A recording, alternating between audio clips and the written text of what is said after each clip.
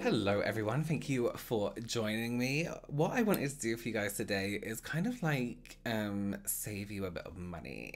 Is my lighting weird? So I'm gonna run through some products with you that I've bought that I actually thought would be really great and have completely disappointed me. Just before we get into that today, if you guys don't know who I am, my name is Robert. I'm a professional makeup artist here on YouTube and also in real life, and it is my goal here to help you become a pro yourself or just someone who's really good at makeup. So if that sounds like something you're interested in, then please consider subscribing. And talking about being good at makeup, no matter how great you are, I feel like sometimes some products do just not work because they aren't so great. Let's start off with something I used recently that I really couldn't get on with, and that is the Revolution Pore Perfecting Primer. So I was sent this from a friend of mine, which I'm very grateful for, and I used it.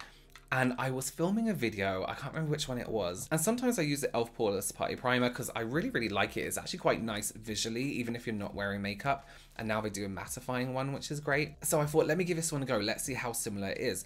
And it's not like, I mean, e.l.f. isn't an expensive brand. It's a drugstore brand. So it isn't like they're trying to mimic an expensive brand, so therefore can't reach the same quality, if that makes sense. So I used this one, let me just tell you, and maybe it's because I have oilier skin, I was powdering my face every 2 minutes. Every 2 minutes. Same makeup routine, same skincare routine, just this primer was different. And oh my god, if you have an oilier skin, I would absolutely not go for that primer. It just did not work for my skin in any way, and that may be because I'm oily. That's the only thing I can think of in such a way. In terms of texture, I feel like the e.l.f. Putty Primer kind of disappears on the skin, whereas the Revolution one felt like it had more of a silkier kind of canvas to the skin and almost created that slip. So I was not too happy with that at all. I would recommend sticking to the e.l.f. primer. I'm not sure what the price difference is. If any, two drugstore brands, maybe don't go for that one. I think that's like Revolution haven't quite got there. Going from drugstore to something that's actually quite expensive. This is the Viseart Seamless Eye Primer. Eye primers are I have to use an eye primer whenever I do eye makeup. I will never use concealer. Ever. And I love Viseart. Their palettes, although very expensive, as somebody who's a makeup artist, I like to invest in my kit, if that makes sense. I like to invest money into products and things I'm going to use on other people's faces who are paying me money. So I thought I'll try the eye primer because Viseart is an absolutely incredible, extremely professional brand. When I used it, however, I've used it maybe 2 or 3 times and I did find the base very sticky. So there's a difference between the base being tacky and sticky. I find like tacky has that kind of texture you can build up product on, but you can still blend. I found with the Viseart base, wherever I was moving the eyeshadow, it almost stuck and imprinted, if that makes sense. So instead of blending out, like you put a dab here and then that color, that patch of color stood there, it stayed there, it was sticking like glued on. So it gave the impression of a really patchy eyeshadow, and I just feel like that is not really what you want. The idea of a base is to get this really smooth blend, really seamless kind of blend, whereas that kind of did the opposite. Love their products, I think they're absolutely incredible. That one I'm going to give a miss. From now on, I don't think I'll be buying that one again. But I love you, Viseart. So talking about eyes and eyeshadows and disappointment, let's talk about the Let's talk about the Morphe 351 Ice Fantasy. I bought this because I really wanted to support Pony. I think she's absolutely incredible, an incredible artist. I have some of her own brand products, and to be honest with you, I don't know why I bought this, because I bought like the Christmas Morphe release and I just despised it. I thought the texture was awful. So this palette visually is really nice, looks really great, looks really attractive. Here's why I don't like this. One, because the texture's awful, like with most Morphe eyeshadow palettes recently. Since that kind of texture change, I just really don't like it. Even like these shimmers are quite kind of dry, but you don't get that really nice kind of sheen from it. Why do I look so pale? But here's my thought with this. Okay, so say you don't have much money. Say you don't have money to be blowing on makeup, an unnecessary thing like makeup, although I think it's necessary. Let's say this is the only palette you can afford to buy this year or within this 6 months or something like that, and you've invested your money in this. I don't think it's very good at structuring a whole eye look. You do have these darker tones here, but they all have this kind of grey underlying tone to them. Mixing like a grey tone with all these pastels is incredibly difficult to achieve a nice look. But like putting something that's quite bright and quite flat against like a grey tone like this is not a good look. So when it comes to structuring a whole look from this, if this is the only palette you're buying, I really don't think it's great at all. Even the darker tones here are shimmers. So you can't get that deep dark kind of depth. This is like one of the only matte dark shades, which is like this purpley tone, but it still has a grey undertone. What are you gonna do with these guys? These friends, these little babies here. How are you gonna construct a whole look with this palette? Don't tell me. The looks that have been done with this are absolutely beautiful, but they're only using these pastel shades because you can't construct a whole look. Purples you probably can because you know these are kind of in the same color family, but do you get what I'm trying to say? And then you have this random silver glitter here.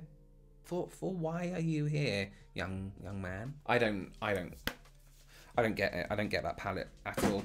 And I've tried to give Morphe a chance so many times and I just can't. We're going to come to another product of theirs, but first of all, sticking to eyeshadow, let's talk about these from Revolution Pro. I don't want to seem like I'm picking on Revolution today. Here's my thing with Revolution. They have some great products, like their color books. Amazing. They have some not so great. It's very inconsistent and I don't know why. I really can't figure out why. These look so creamy, and I saw these online, and actually my friend sent me a picture of hers and she's done some incredible looks with them, but they just look so dry. I couldn't wait to use this blue, and I'm not a blue person because it looks so creamy. Let me tell you, it's not even creamy to a touch. Can you see it crumbling? Dry. Fallout is insane, like absolutely insane, and I bought 3 of these. Not the same color, different colors. And this is Revolution Pro, so it's a little bit pricier compared to their other eyeshadow products, and actually not as good. I really dislike these palettes quite a lot. If these were creamier, I've tried using them wet as well. Not good. If they were creamier, they would be beautiful. What a stunning looking palette. Just not. I just dropped it. So next up, Morphe. Okay. Let's not talk about Morphe, but let's talk about Morphe. What's happened? What happened to you, Morphe? I used to trust them so much. I loved everything they did until things started to change. It was just, I don't know what's happened there, but I am never going to buy eyeshadows from Morphe again. Setting spray, I really like. I just ordered some of the peach one. Brushes, I do like. I know people are like, oh, Morphe brushes, but if you want to start off, I ordered a whole bunch of Morphe brushes for YouTube and Instagram because YouTube and Instagram isn't my professional work. My professional work, I have pricier brushes and brushes that I know are going to do a good job for me. So I bought some Morphe ones because I was like, they'll do for Instagram and YouTube, because I keep my Instagram and YouTube kit completely separate from my professional kit. They're not the same products. I don't mix the two. So I do like them. And then what else? There's their blender, like their beauty sponge is quite nice also. Let's just talk about these lashes. I thought from Morphe, a brand who are known for eyes, right? Eyeshadows, although they were called Morphe brushes, but for eyeshadows, they're known for their palettes. They release more palettes than anything else. So they bring out these lashes. So I ordered 2 pairs. Let me just, obviously I'm not going to put them on properly. These big ones. These are called Go On and Fake It. No, they're not. They're called So Glamorous. So these big lashes are called So Glamorous. Let me just tell you, what the fuck is that? These they're just tacky. If I'm honest, they look awful. To see this individual kind of length when it's such a long lash, when it's smaller, nice, you know, it's kind of doll-like, whatever. But when it's that really long length, it just looks costumey. It looks themed. Then these ones, these are called Posh, and they're almost the complete opposite. Despite looking really feathery, I'm just balancing them on my lash. Nothing. Absolutely nothing. Terrible shapes. Let's combine the two together and see if that's even better, because I feel like the Posh one would fill in the gaps for the other one. No, not even. Just a load of crap. And here's the thing. You can do really big lashes and make them look good. Recently, I got these lashes from Jashan Lashes. And look how long these are, right? let me just show you. By the way, these are, I like these. These aren't on my not like list. They are so long. Almost like threatening looking because they're so long. And I feel like if you have a big lash, but you need some kind of definition, you need some kind of shape to it. Let's look at this. Look, it's feathery. There's different lengths of lashes. They spread out in different ways. I mean, they are huge, but look, you have different lengths, different texture. There's depth, there's you know, shape. I don't understand how a brand like Morphe that clearly make so much money, how are you so terrible at making eyelashes? Let's stick with lashes and let's take a look at Glossier Lash Slick. Whoop. So, I really like this brand for skin, as in foundation, concealer, brows, absolutely, I want to spit, brows, absolutely incredible. Eye products, as an eye makeup, not so much. I think they have a little bit more tweaking to do. I just feel like there is no reason for mascaras to have fibers in anymore. This is a fiber mascara. The reason I don't like fibers is because, and especially with this brush, which is kind of that plastic, not hairs, you know what I mean, like the things that comb, plastic comb. It doesn't brush through the fibers enough. I don't like fiber mascaras in general because I find instead of them sitting like this on a lash, they kind of go like everywhere. And you can kind of get this really horrible, it looks like a lash and at the end it looks like a lash is going off that way. Especially if you want to do your bottom lashes and top lashes, you almost have to comb it through after, but then defeating the purpose of fibers building up product on your lashes. Really don't like fiber mascaras. I really don't like that mascara either. Last on my list today anyway is the Glossier Sky Wash eyeshadows. Here's the deal. I want to talk about this colour in particular. It's kind of like a light wash of colour, like a stain, a tint, and I think that's Glossier's whole brand is a tint of colour. I've done a whole video on their brand. You can go and have a look. I do a whole face and I use these. Spoiler alert, it doesn't go very well. But a green colour like this, I'm trying to think of a skin tone. Okay, deeper skin tones would look incredible.